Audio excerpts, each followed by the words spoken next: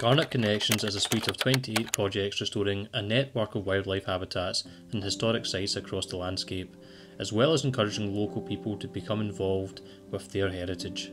The initiative is coordinated by the Garnock Connections Landscape Partnership, which is made up of RSPB Scotland, North Ayrshire Council, SEPA, Nature Scot and the Scottish Wildlife Trust, with Historic Environment Scotland acting as an advisory body.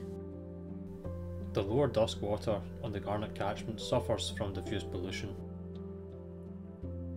Sheep and cattle both graze a riparian vegetation, which is the primary reason there are very few trees and shrubs on this section of river.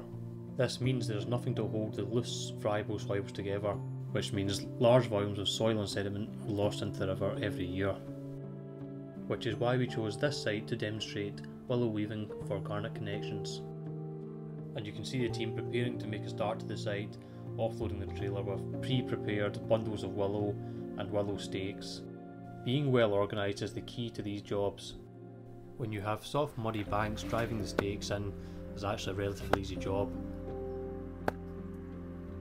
From here you can see the team make quick progress in installing the willow weaving. Collecting, preparing and transporting materials very often takes far more time than actually doing the installation itself. These sites that we are delivering for Garnock Connections are examples of how different types of erosion can be tackled.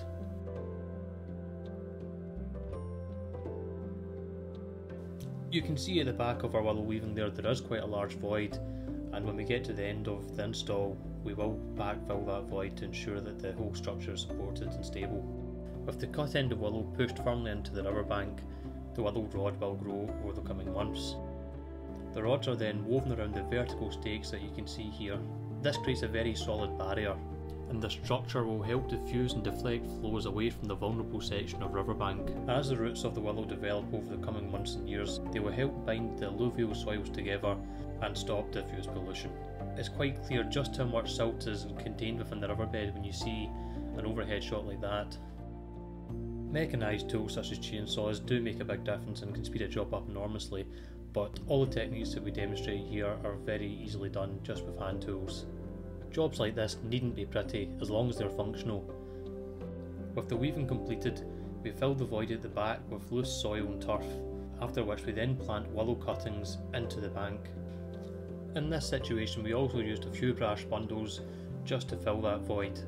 This ensures that the structure is stable and supported. If you want help or advice on anything you've seen in this video, please get in contact with the Trust. Garnock Connections has been supported by a grant from the National Lottery Heritage Fund.